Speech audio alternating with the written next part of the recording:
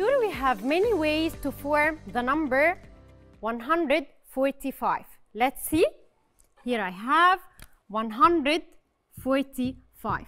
But before I start to write it in different ways, who can tell me 125 مكتوب in which form? Standard form ولا word form ولا expanded form? Yes, I said that the standard form that I put all the number together. يبقى 145, this is standard form. Okay. Now I want to write it in many different ways. Let's see. Example اللي في البوك كان عندي ايه؟ Yes, he write that 145 and I can write it as 100 plus 45. Who can tell me another way or different way to write the same number? Yes. One can tell me that, Miss, I can write it in another way. I can write 100 plus 40 plus 5. Who can tell me this is what? Standard form? Of course, no. Word form? Of course, no. I said word form in letters. But this is what is called expanded form. أنا قسمت النمبر بتاعي. Okay?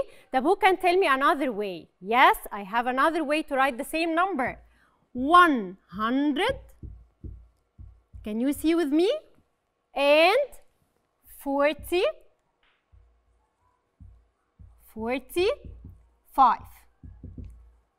Who can tell me this is what? Is it standard form? Of course, no. Okay, expanded form. هو أنا كده قسمت النمبر?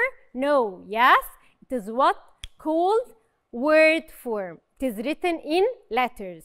يبقى أنا عندي كده ال 3 forms بتوعي.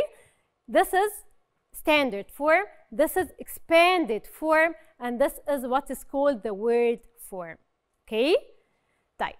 Another way or another different way to write the same number. Yes.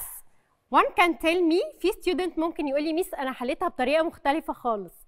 Yes, he can write 14 tenths and what? Who can tell me? Plus 5 ones. Is it right? Is it right? Yes, it is right. Because 14 tenths plus 5 ones gives me 145, the same number. Okay? شوف الحلقة كاملة من خلال تطبيق مدرستنا بلس. مدرستنا مستقبل يبدأ الآن.